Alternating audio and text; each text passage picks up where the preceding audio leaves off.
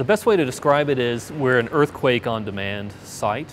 And so if you had to wait for an earthquake to excite a bridge, you might be waiting 100 years. But in this lab, we can create them at any time. And in this particular bridge here, we're testing a curved bridge. And you can see it expands the entire length of the lab. So we're going corner to corner and side to side. Some of the challenges on a particular test like this is what's below the bridge, the entire system, the shake tables, the data acquisition, all the controllers, all the data analysis machines, all have to work together and be up and running and cannot fail. Because unfortunately, you've only got one shot to get it right.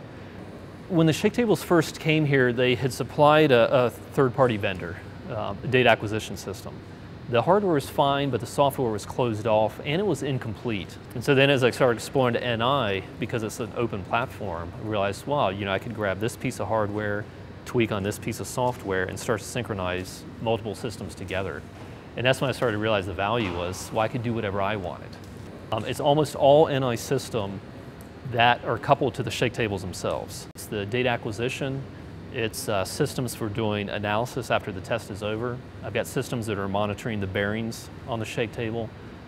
Software-wise, the bulk of it's in LabVIEW real-time software to make sure that everything's deterministic, everything's on time, and everything's synced together. There's no question we wouldn't be doing these type of tests without National Instruments, without the hardware that you guys provide and the software. And basically the way we're doing it, it is graphical system design. We're taking different components, bringing them together, different pieces of software, bringing them together, synchronizing everything, running the test, pulling them apart for a different type of project.